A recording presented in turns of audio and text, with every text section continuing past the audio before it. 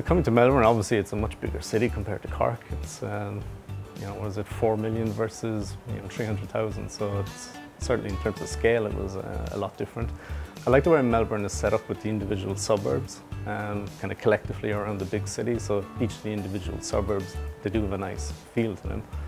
So at the moment I'm living in kind of St Kilda / Elwood, so that you go into Coles and you kind of go, man, I'm back in Cork.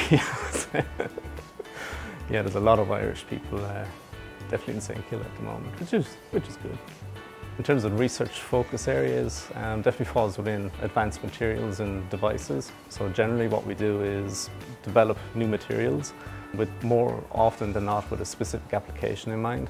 In terms of that, you can develop water treatment, removal of contaminants from water, and also probably the other main area would be lithium metal batteries, using particular solvents called ionic liquids to improve safety, durability, lifetime of that particular technology. One of the attractions with RMIT is that it is a smaller university compared to some of obviously the bigger ones here in Australia. So the opportunity to set up your own way of doing research, your own research group, was definitely attractive. Kind of do it the way you want to do it. You kind of set things up the way you think should be correctly done in terms of your research direction, how the research is carried out, also the type of students that you want to get involved in that research, and also who you collaborate with. So like that freedom of choice to carry out good research was definitely a big attraction.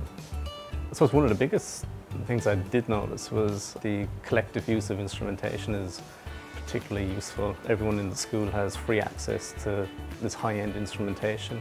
It's not always the case in other places that you do research. You know, there's individual budgets for machines and things like that. So all this very good equipment certainly makes research a lot easier. So I've been fortunate to actually win an Australian Research Council Future Fellowship.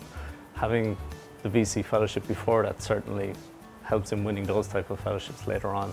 Again, you're judged on your track record a lot with those externally funded research fellowships.